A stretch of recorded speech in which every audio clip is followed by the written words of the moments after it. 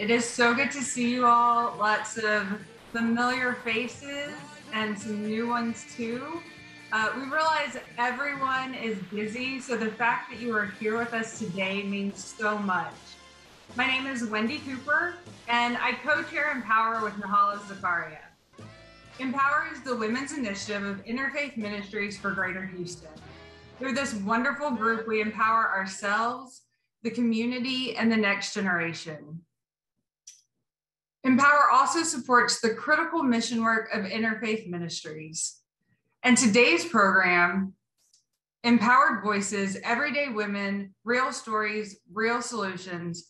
We hope that you will learn, be inspired, and be encouraged to act. Our speakers today remind me of Maya Angelou, who said her mission in life was not merely to survive, but to thrive, and to do so with passion, compassion, humor, and style. Dr. Ann Barnes, Jandrea Clay, and Farah Sabai are passionate, compassionate, and stylish. They're not merely surviving, but thriving, and they're helping others to thrive as well. Interfaith Ministries, Ann, Jandrea, and Farah share a common purpose: to help people, especially the vulnerable, thrive and be their best selves.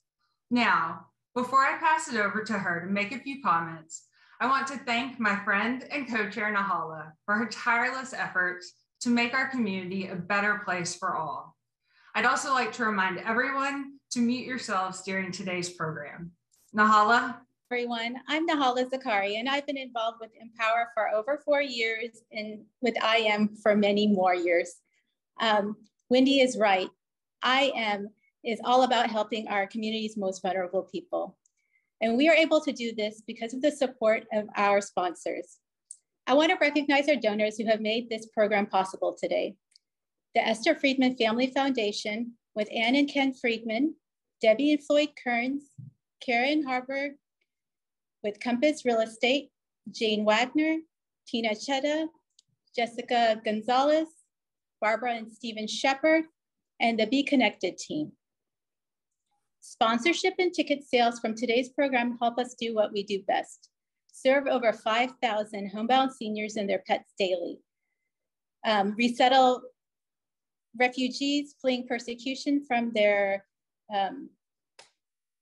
persecution in their homelands, foster interfaith understanding, and engage people in volunteerism through Volunteer Houston. As you consider your philanthropic donations and where you want to help make a difference, please consider making a donation to help our work. You may make a donation at www.imgh/donation/interfaith, and we will drop the donation link in the chat box. Let me call on Susan Farr-Morris to introduce our speakers. Susan, along with Sandy Friedman and Debbie Kearns, are our co-chairs for today's event. Susan, Sandy, and Debbie deserve a lot of the credit for our program today. Thank you.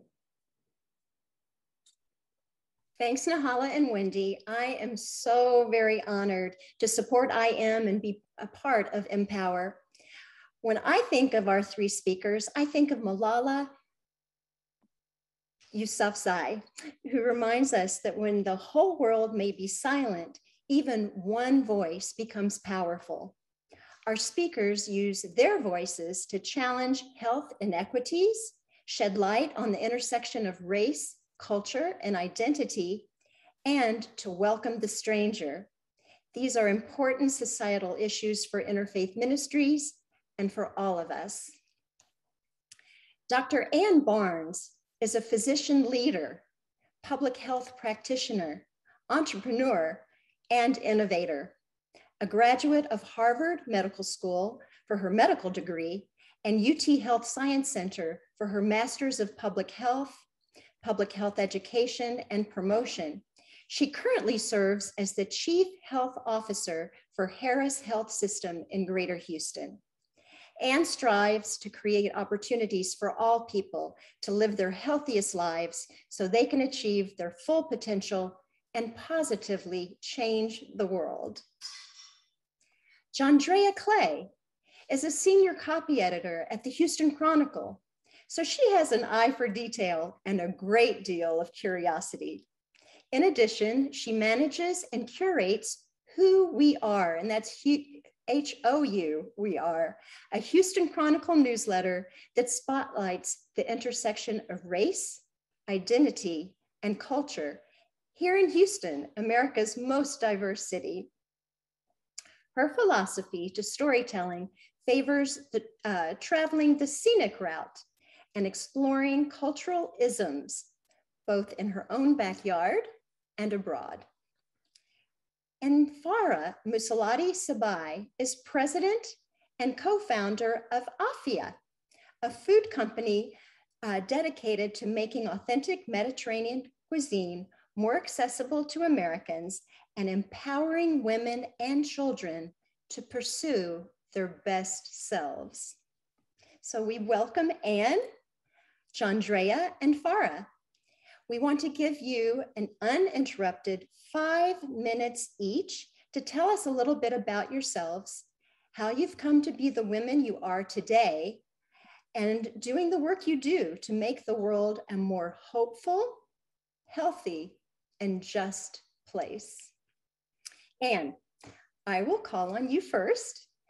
You have a deep commitment to health equity through innovations in health promotion, disease prevention, and upstream strategies to improve health. We'd like to know, how did you come to do this and why? Well, thank you, Susan. It is a real pleasure to be here with you and all those who chose to share a little bit of their afternoon with us. I was born in 5th Ward here in Houston, and remember my 2nd grade teacher, Sister Madalena Marie, asking all the students what we wanted to be when we grew up. Well, I had 3 answers. First, a cheerleader. Second, a cashier. And third, a doctor. And to make a long story short, I am not a cheerleader or a cashier. I always imagined when I became a physician that I would take care of the people in my community. And I'm really honored that my career has allowed me to do that. I started at Baylor College of Medicine on the faculty and spent all of my clinical time in Harris Health System, which is the safety net healthcare system here in our city. Sometimes when I would walk through the halls of Ben Taub, I would hear one of my elderly church members yell out my name and say, "Hey, Dr. Ann, is that you?" And it really made me feel like I had come home to start my career. My specialty is in internal medicine and primary care. And as I started seeing patients in clinic, I recognized that they all came in with the same constellation of conditions: high blood pressure, diabetes, obesity. I would prescribe medicines, I would make recommendations about healthy lifestyles, and then they would come back in 3 months and everything would be the same. So I had my own personal eureka moment and really recognized that for people to live healthy lives, there was a lot to do outside of my clinical relationship with them and the prescriptions and recommendations that I made. Their health was largely determined by things in their everyday lives, in their communities. So I didn't have the terms health equity or social determinants of health in mind back then, but it was clear to me that there were a lot of factors that influenced their health and their ability to make healthy lifestyle choices. So what that did for me is it compelled me to get more involved in activities outside of the 4 walls of the clinic.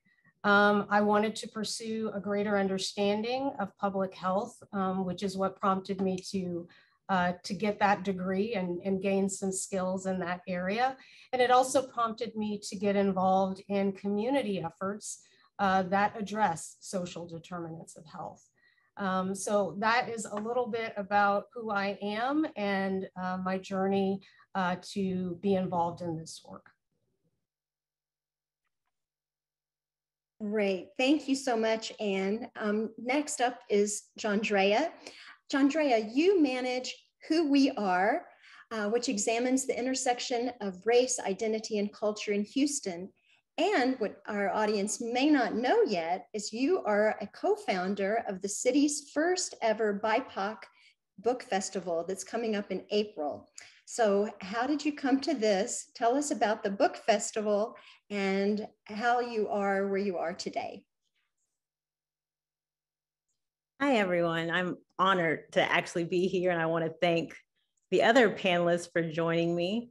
So I've been in journalism for 20 odd years, and I came to Houston in 2012. And one thing about Houston, I mean, when you compare it to other cities in Texas, is just how diverse it is. You can go to HEB and hear 5 different languages in a 30-minute grocery trip. So that really inspired me to want to know more about the different communities here.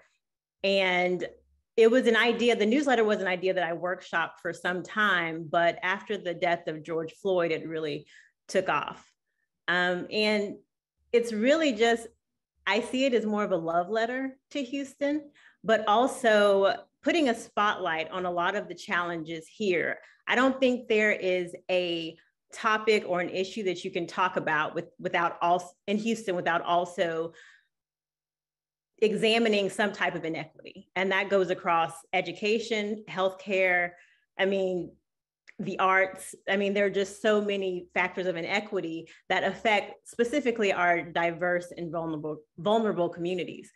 And so I really wanted to spotlight that. Houston talks a lot about being diverse, but sometimes that engagement and that investment in these communities isn't done. So I wanted to spotlight that, and not just the challenges, but also talk about just the beauty and the joy and the culture and the cuisine that come from, all of these different communities. So it was one of my passion projects. It's a love project. And so that's just really kind of been my mission. And with the BIPOC Book Fest, it's kind of an expansion of that mission.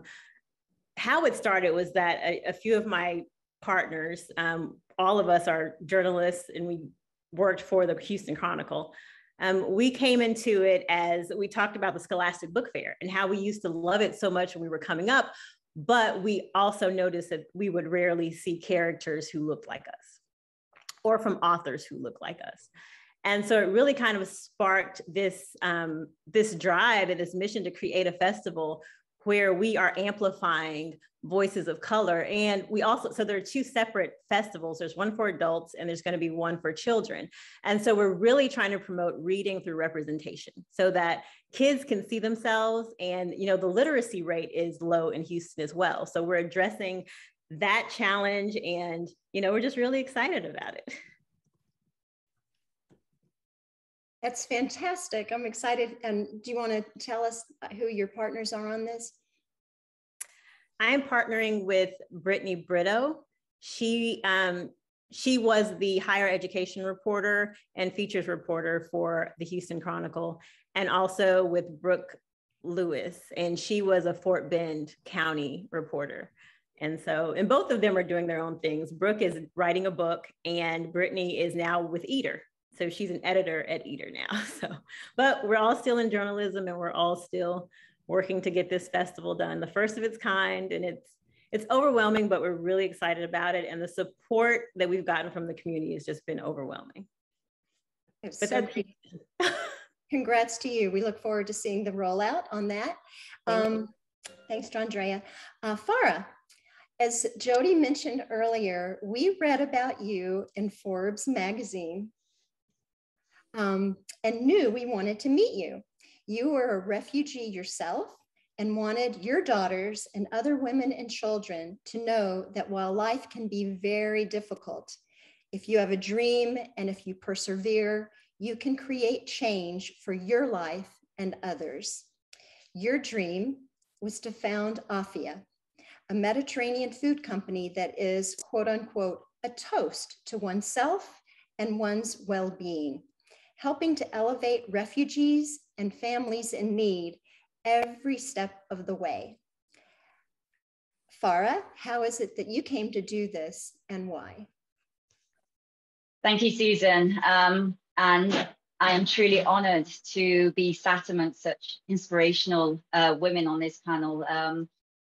And a bit like Anne, actually, I didn't foresee myself starting a CPG company when I was younger. I actually wanted to go either into law or be a doctor. So starting a CPG company was not where I saw my life going. And my journey to starting Alfie is actually a really long one. And it really started with adversities that I had faced that changed the course of my life. These adversities started when I survived an abusive relationship, when I lost 2 of my 3 daughters. My remaining daughter fell ill with a life-changing kidney disease. And these adversities, I was at rock bottom. And at the time, I made this decision to start a new chapter in my life. And I moved to Austin with my daughter when I married Yassine, and he also has 3 daughters. And when I first moved here, I spent a lot of my time volunteering to help with refugees that arrived here in Austin, and they were really struggling. At the same time, my mother-in-law was also going through her own struggle. She too had to flee the war in Syria. And when she arrived here in the States, she really struggled as well. Just like the refugees, she missed her life, she missed her friends, and she missed home. But she found comfort in our kitchen, where she'd take out this black recipe book that's filled with generation-old recipes, and she would cook these delicious, authentic meals. And I'd go to our local supermarkets to try and find some Mediterranean or Middle Eastern food, and there was just none. I saw this gap in the market. I had my mother-in-law's amazing generation-old recipes. I had a chance to prove to myself, my daughters, and to women out there that no matter what comes your way, no matter the adversities that you are faced, you can start from the ground up and that you're stronger than you think. And it was an opportunity for me to hopefully start a company and be able to support these refugees that I was volunteering my time with and help lift the community and help people in the community. So I founded Alfia, and it all really started from adversities a few years prior that, sent me from all the way in England to the States here, seeing the challenges that the refugees were being faced with, and just wanting to make a difference in a gap in the market. Farah, I think that it would be helpful to say, is Syria your native country that you fled to go to England? Because your accent doesn't sound Syrian. So I am originally from Syria. I was born in the UK. I did live in Syria for a few years in my later teens. But born and bred in the UK, hence the accent. It stayed with me ever since I've moved here to Texas. I do come up with a few words though. I have started saying y'all. That's great. Well, I want to initially thank Anne, Jandrea, and Farah. Your intelligence, your compassion, your passion, and your beauty inside and out are quite evident. Thank you for sharing your individual stories with our group. Thank you. Susan, thank you. And you are so right about our panelists. They are wonderful, and we're honored to have you all. So thank you. And let's jump right into some questions for our panel discussion.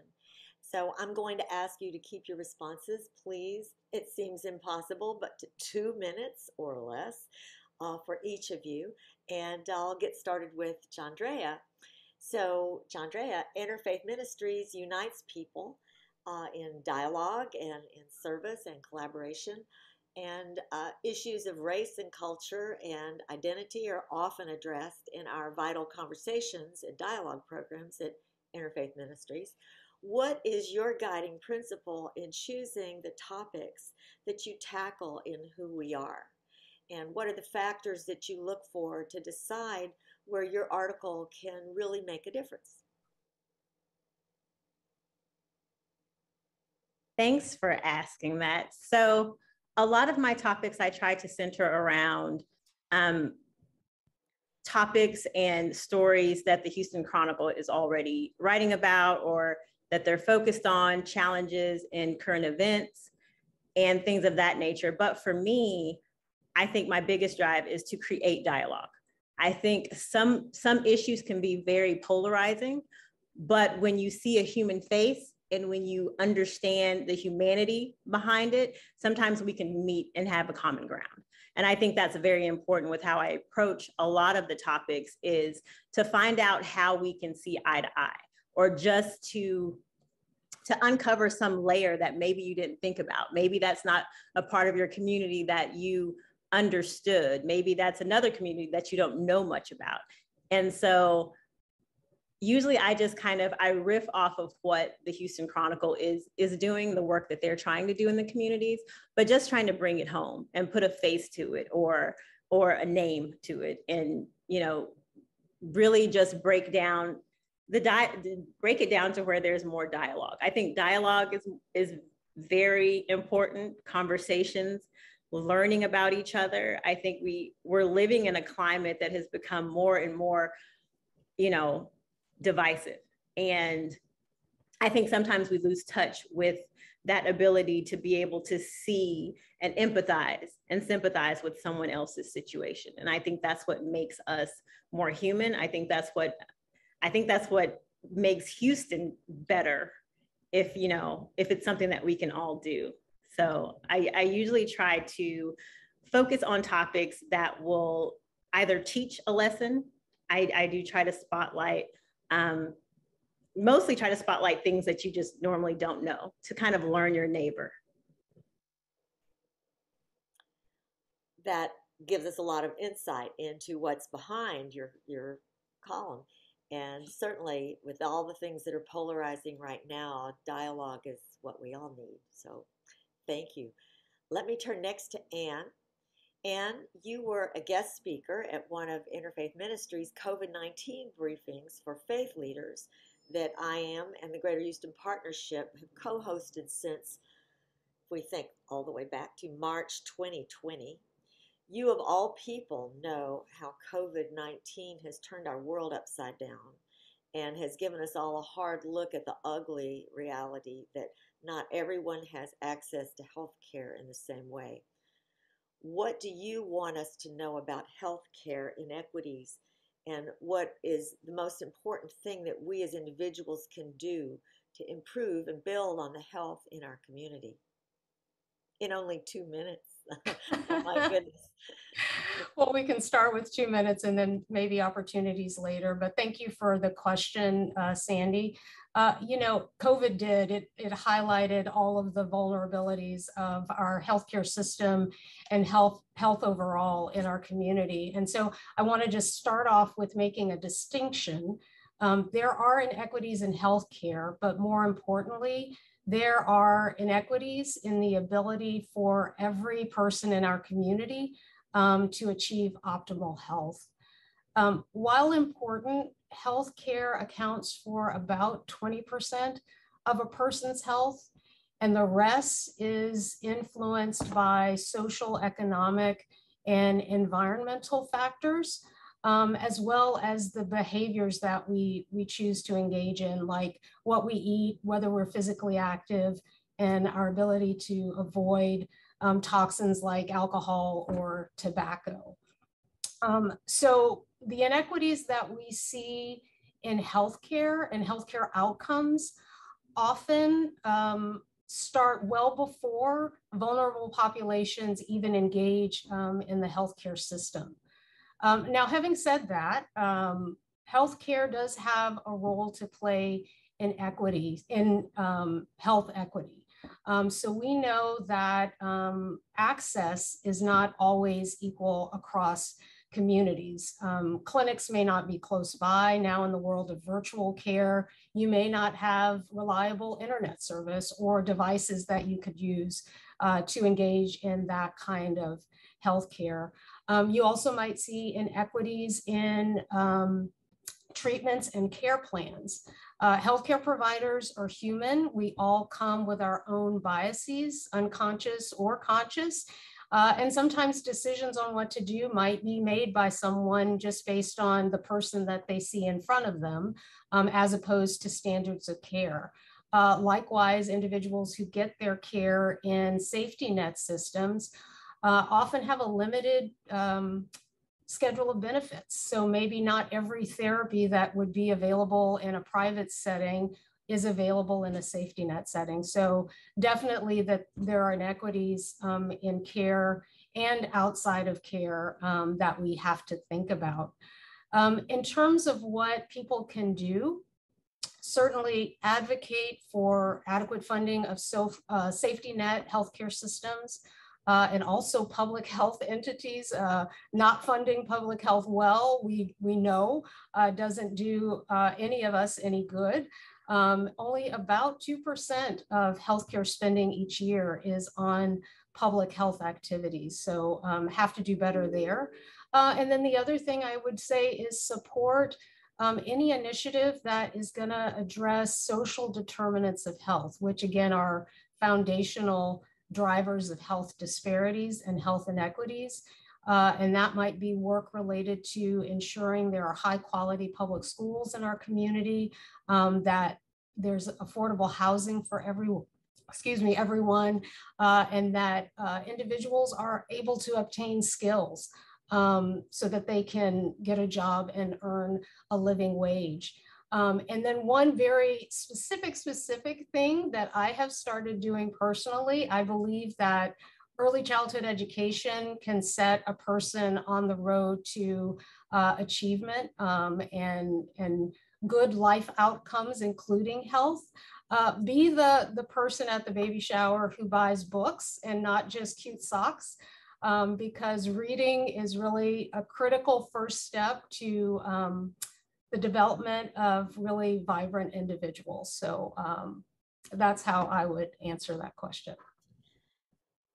Well, thank you, Anne, for that very broad-ranging set of answers, but also very focused down into the individual and what we can do. So thank you for that.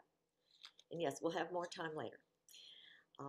Farah, let me ask you now, please. For the past 30 years, Interfaith Ministries has resettled thousands of refugees, as you know, from all over the world. And over the past several months, we've resettled more than 700 Afghan allies and their families. You came to the States and you sought to help people understand the food from your culture. So could you say more about why and what are the ways that you've seen familiarity with Middle Eastern foods actually create links across cultures? Thank you, Sandy. And first, I want to thank Interfaith for all the support and effort they put into helping these refugees, because the refugees they need as much help as possible. It's difficult, and facing the adversities that I did really made me empathize with a lot of the difficulties and obstacles that these refugees face, whether it's the loss of their children, whether it's starting from the ground up in a completely new country, completely new environment with new traditions. All of these together they're difficult, and refugees face these, and their struggle actually starts before they even arrive at their final destination. It starts from the moment that they have to leave their home. Their journey to the States, if it is their final destination, is a really difficult one. And they're leaving a piece of themselves behind. They're leaving their lives, they're leaving their memories, their family to start fresh in a completely new environment with different cultures and traditions. But there was one thing that I saw it firsthand with my mother-in-law, and I saw it with these refugees that would come here. One thing that they could actually bring with them is food. Food that reminds them of home, that smells of home, that gives them that comfort that home gives them, which makes food a universal language. And it's through the food that they were making here when they came that they were able to create memories, new memories, that they were able to make new connections and find common grounds in their new environment. So with food, it helped them. And that's why it was really important to me and to us at Alfia to create this authentic food. So it gives people a sense of belonging and a place in the grocery stores and in their new environment. The food really speaks many languages, and it helped them get through all their difficulties when they arrived here in the States. Thank you, Farah. I know just hearing you talk about food and the emotional resonance that it has with all of us, it makes me start thinking of all the foods that are important to me and what they say. So I'm sure that's true for everyone. So thank you. Let me ask each of you now to say in just a few words what you have learned so far from each other. Anne, would you like to start? Sure. It is really a pleasure to hear from these amazing women. So listening to Jandrea talk about the upcoming book fair, I'm particularly excited about the focus on diverse authors being offered. So my recommendation to buy books, we can send them to the book fair to get those books. But it celebrates diversity, and I think it helps to break down some of the walls and allows us to know thy neighbor. And again, I think that's a critical part of equity and overcoming some biases that we all bring to the table because we don't know others well. And then from Farah, the phrase that I wrote down was entrepreneurial health. I love taking ownership of your health in whatever way you can. And what she describes in the work she's doing around food and culture just feels like, she embraced that piece of her health and healthy eating and now has this opportunity to share that with others. So those are the things that I have learned. Thank you. All right. Jandrea, how about you? So I've learned a lot. I think one thing I learned from Anne specifically is just having a heart for the community. And what she spoke about with health inequities is so expansive, and it infiltrates so many parts of our lives.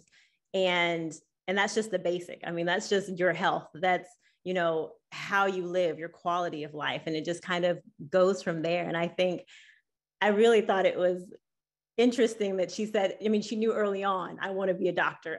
As well as a cheerleader and a cashier, but just having that goal and seeing in the community that this is a place that I can work and that I can focus a lot of my energy on and in.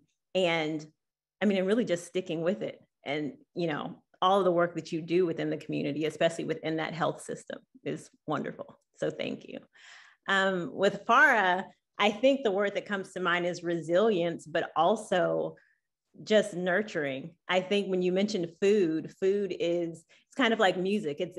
It's something that it's a language. It's a universal language, and bringing that to people who are in a vulnerable position, who are away from their families, their homes, and bringing a taste of home is just so inspiring. And I think it does more than, not to say that you don't need other human necessities and basic necessities, but I think it does so much more for the soul and the spirit being, when you're trying to start another life.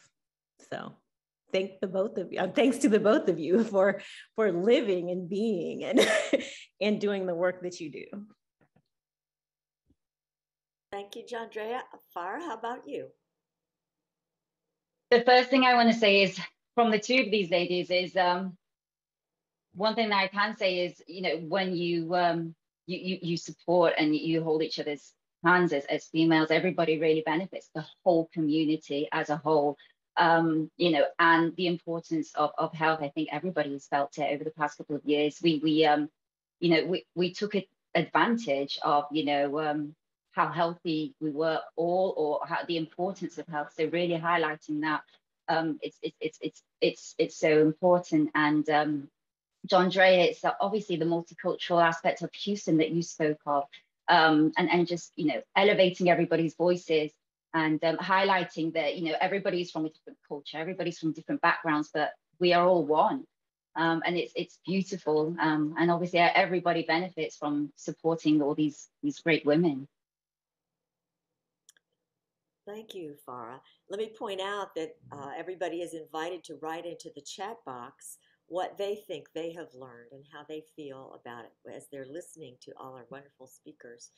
I know what I have learned. I've learned that when women are encouraged to nurture their gifts and embrace their strengths and ambitions, that we can change the world for the better. And we certainly see how you three are changing our communities for the better. So, Debbie? Yes, very inspiring morning. Thank you all. IMpowered's mission is to empower ourselves, the community, and the next generation. And in many ways, the three of you are the epitome of our mission. I'm going to ask you to answer these questions in 2 minutes. I know that's been hard, but you've done a great job. I'll start with you, Anne. If you had the ability to add or enhance one topic for students in medical school, what would it be and why? And in light of today's healthcare inequalities, what should the next generation of medical students be learning?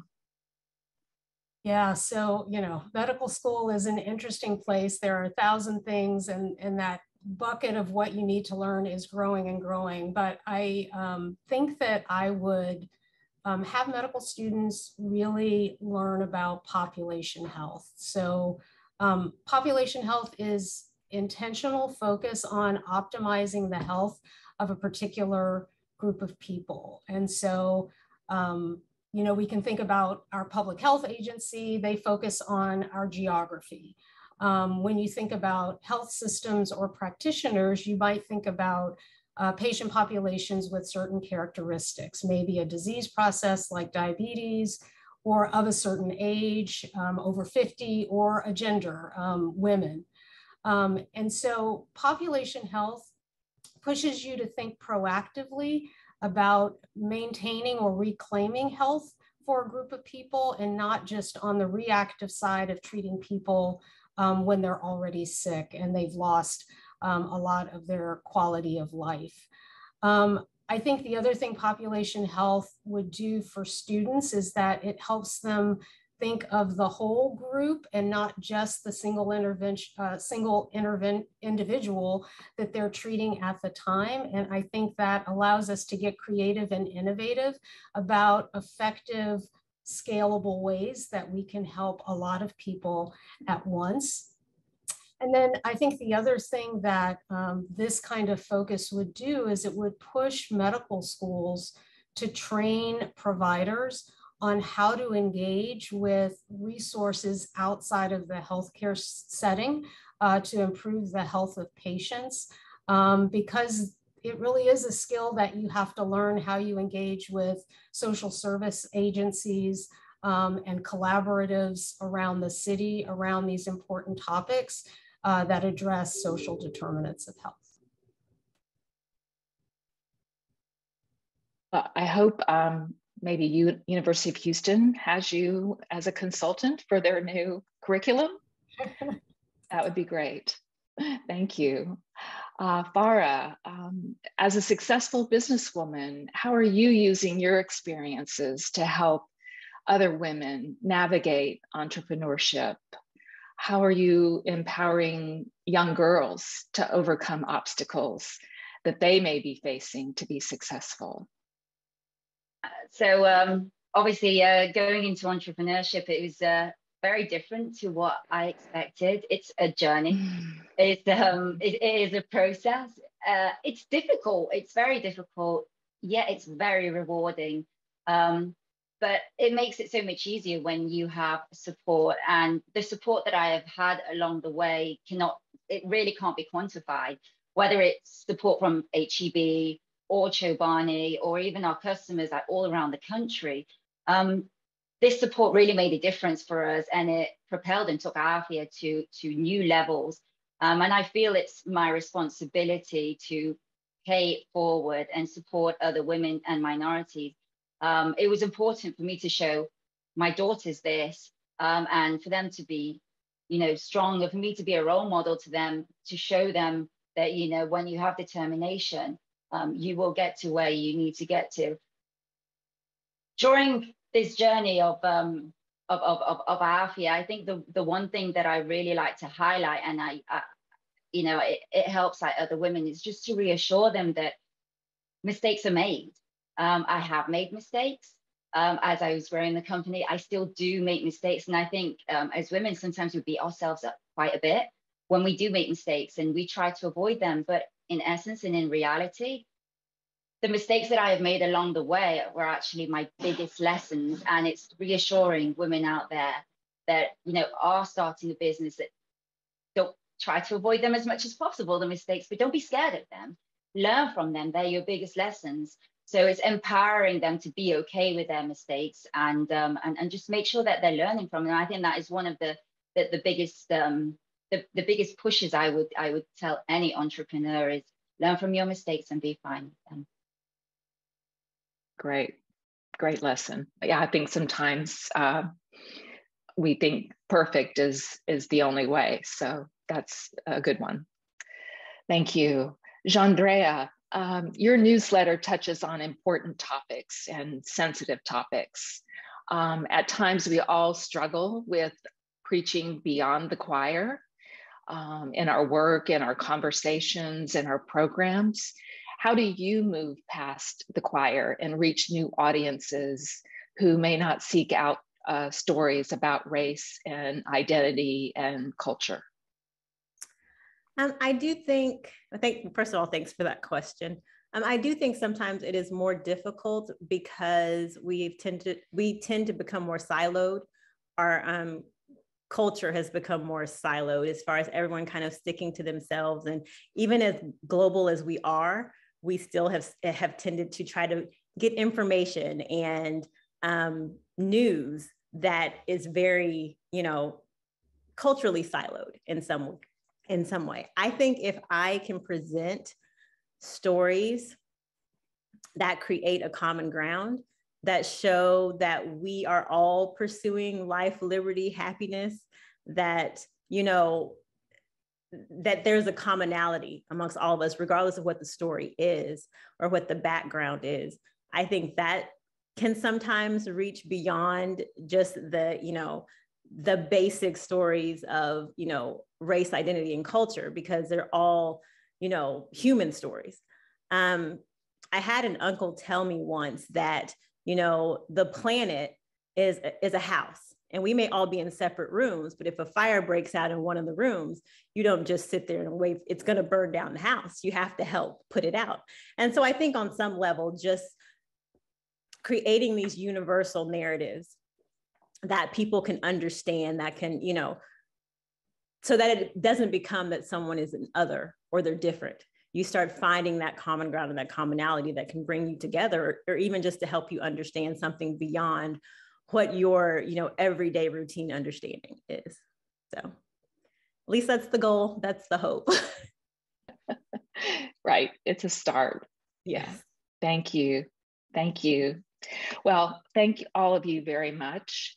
I'm a grandmother to 5, and I'm grateful to all of you for trying to make this world a better place. So, Sandy. Thank you, Debbie. Now we're going to ramp up the challenge a little bit, because I'm going to ask each of our panelists a few more questions.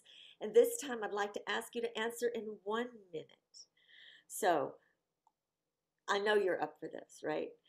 All right. So first question, and let's go to Farah. The first question I'm going to ask for each of you to answer is, when obstacles seem really insurmountable, what thought or goal keeps you going? Look for the silver lining. I would say one of my favorite sayings comes to mind, and that saying is, difficult roads lead to beautiful destinations. Difficult roads, they're not always bad. And when you're facing these obstacles, or when I'm facing these obstacles, I always look for the good in that obstacle. I focus on it and I build on it. Very good. Okay, thank you.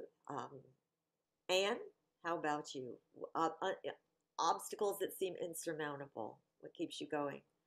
You know, I think in my early life, you know, the goal was always change the world, which is a heavy lift.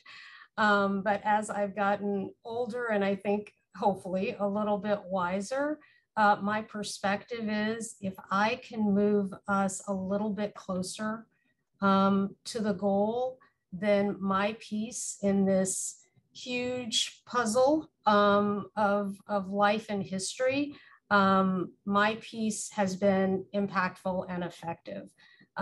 So again, get creative about getting around or through that obstacle and recognize that even a small step toward the goal is an important one, and it sets a foundation for the next generation of incredible women to take it even further.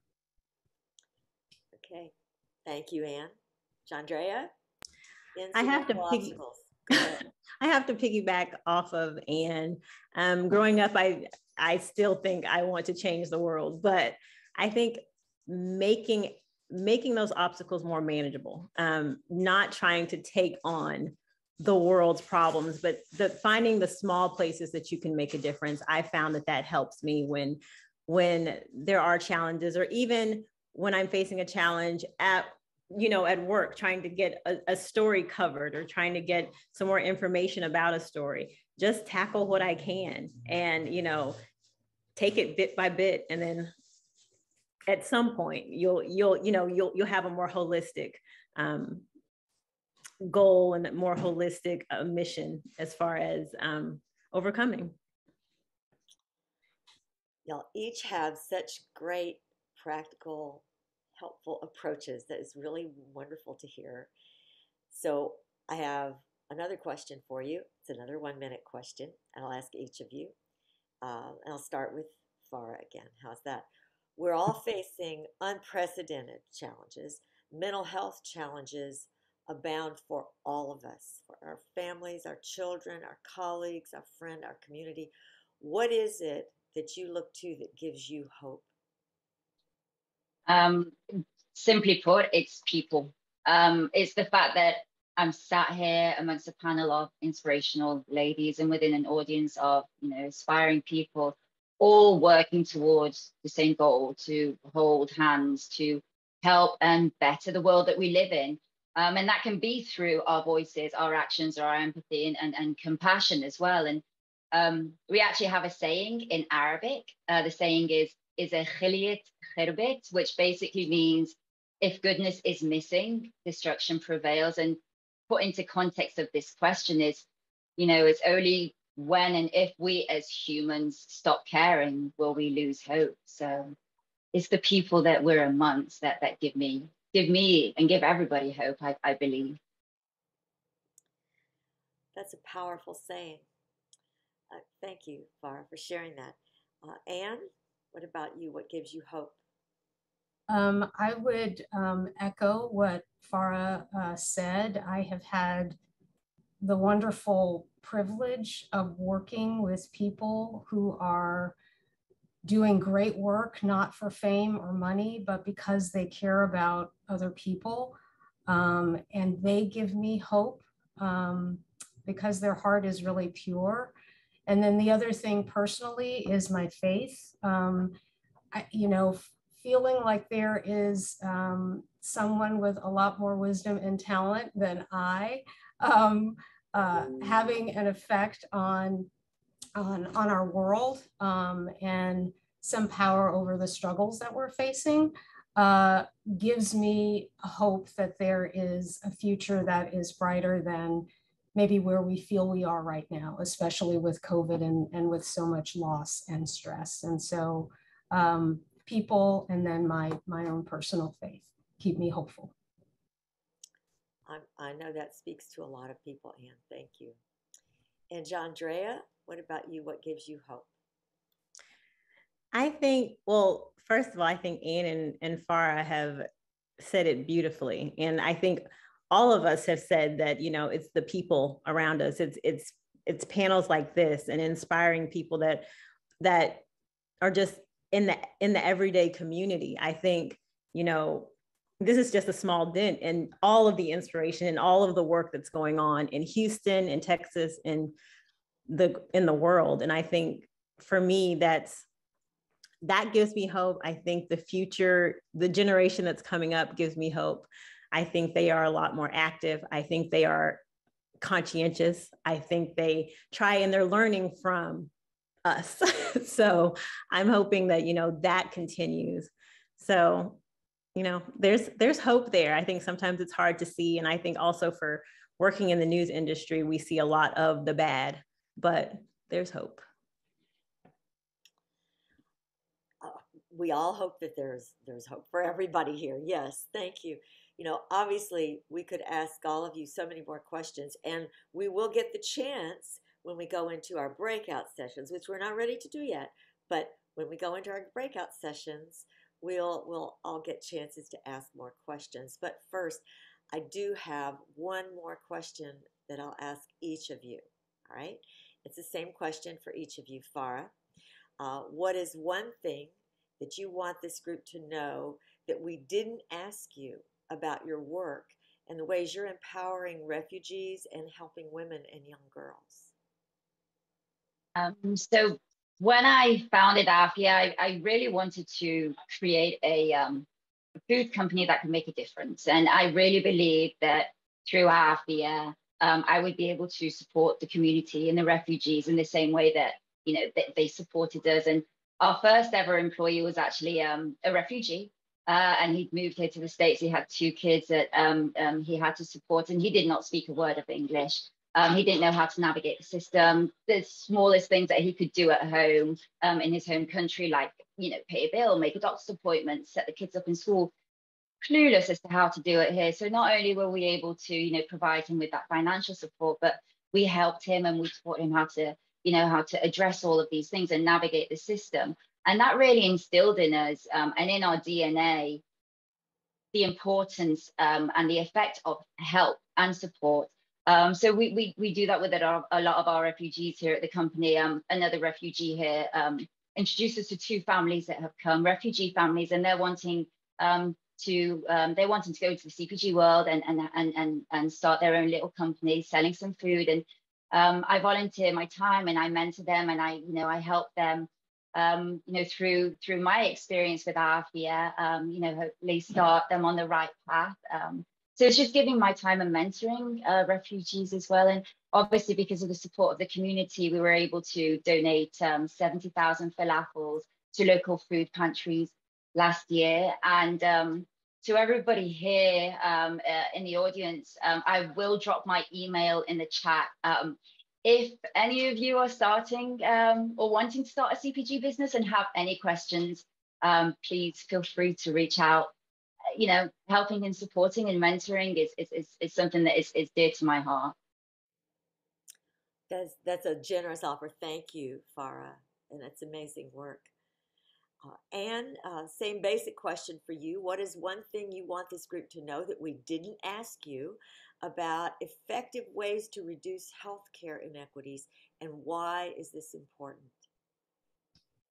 So I'm actually going to focus my response on the why this is important. And I want to share a story with you. And really the focus of the story is about human potential and what we gain as a society when people are actually able to live their full potential. So I had a patient who had an illness when she was a young child. It didn't get treated because she didn't have access to care. And the disease progressed until she was really burdened, had a poor quality of life, spent most of her time going to doctor's appointments because a preventable or treatable illness wasn't taken care of early in her care.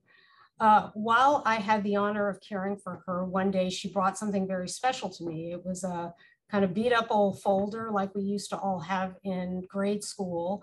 And inside were pages of typewritten poems that she had written. She told me that she had always loved poetry, had submitted poems to a national competition, and had actually won first place. She never got to go to the award ceremony. She didn't have the funds to do that. And then writing poetry really kind of fell off the radar because, again, she was spending most of her life just trying to navigate her end-stage illness. And so when I think about why we need to address health inequities and healthcare inequities, it's because when we do, we really unleash innovation and creativity in people when they're able to live their best lives. And I regularly ask myself the question, what would the world be like if everybody was living at the top of their game? Imagine the problems that we could solve if everybody in our community had the opportunity, a fair and just opportunity to be vibrant and healthy. And that's a very moving story. Thank you so much for sharing that. And Jandrea, same question. What's one thing you want this group to know that we didn't ask you about the intersection of race and culture and identity? So I think I'm also going to kind of flip that question. And I actually want to know, I'm actually going to do just like a call out to the community. I want to know your stories. I don't know how that works as far as availability to contact me, but I think with the newsletter, I do try to explore and highlight a lot of stories, but it's also from my perspective. And I don't feel like I can fully do my mission if I don't have the voices and the stories of people in the community. So I think I'm just going to spin that around and say, you know, I guess I want to say, what can I get from, what stories can I get from all of you who are listening, who are tuned in, just, you know, wanting to expand the narrative in Houston and really tell all of the stories that are there and all, just really be representative of this city. So. Okay, Jandrea, you asked what you want to put your contact information in the, exactly, somebody's just asking. Please put it into the chat. You asked for it, and so you're probably going to get it now. Everybody, Jandrea is calling us out and asking for our stories and our input. So she's given to us, let's give this back to her. And that's a great call to arms, call to action. Thank you, Jandrea. And thank you to all of our panelists for having such wonderful, thoughtful answers and sharing so much with us. And I will turn the floor over now to Nahal. Thank you so much, Susan, Debbie, and Sandy, for leading such an amazing panel discussion today. It was an honor to hear from all our amazing speakers. And Andrea and Farah, your stories are inspiring. I hope everyone has enjoyed today's conversation with Andrea and Farah as much as I have. We said at the beginning that we hope you would learn, be inspired, and be encouraged to act. So we do have a few actions for you today. We want to encourage everyone to support the efforts of the amazing women that have spoken here today. So you can sign up for the Who We Are newsletter by visiting HoustonChronicle.com. You can go to your local grocery store, including Whole Foods and H-E-B, to purchase Afia Foods. And you can read more about healthcare inequities and then sign up to volunteer or donate to the Harris Health System at harrishealth.org. I also want to encourage you to register as a volunteer with Volunteer Houston, a program of interfaith ministries. Once you register, you can browse the portal for hundreds of volunteer opportunities that match your interest, availability, location, and passions, and then go out and volunteer. Lastly, I'd like to encourage everyone to donate to Interfaith Ministries. You can find the donation link in the chat box, and we'll send it to you in a follow-up note. Once again, we just want to thank you so much for being with us today. As we close our program, please enjoy a performance by the International Voices Houston, one of our musical partners in IMpowered's Unity concert in 2021. Be on the lookout for more information in the coming months about IMpowered's 2022 Unity Concert in June, along with other ways to engage with IMpower and IM. Thank you again.